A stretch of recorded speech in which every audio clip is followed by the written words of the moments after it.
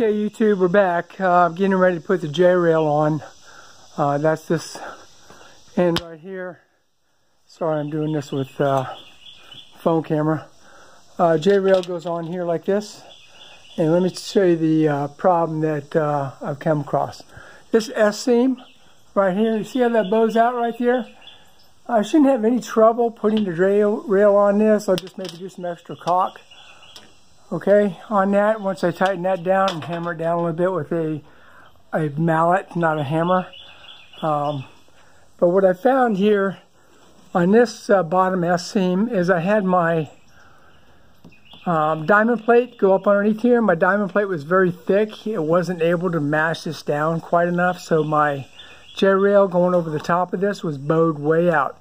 So what I'm going to do is I went ahead, instead of using my diamond plate on here, I'm going ahead and using a piece of aluminum, I think 0.63 thickness. There's a little right there, okay? So what I'm going to do is I'm going to put this on here. I'm going to rhino-line this. I'm going to take my butyl tape, go over the top. Once I put screws in along here, like I've done up along here, I'm going to put butyl tape all along the edge here, covering over, making an L all the way down here with my butyl tape, and then I'm going to put my J-rail on. I've secured my my top rail up here. Alright, so I've got this on. I use the existing rail that I had on initially, and I'm using that over. Just a hint. Once you go to fold this aluminum over, you're going to need to put screws in as you go up first. Otherwise, you're going to get a little cup in here.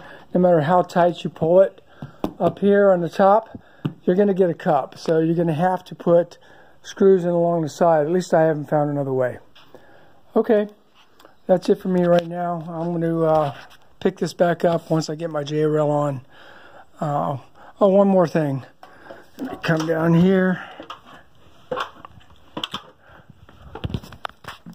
Underneath this front cap that we just talked about, I'm going to be putting these Tex screws in, self-tapping screws with the waterproof seal.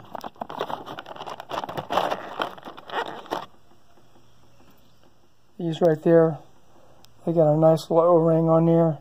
And then what I'm also going to be doing is I'm going to be using the spray rhino liner over the top of this. And then we'll go from there and see how that turns out. Okay, YouTube, we'll catch you later. Bye.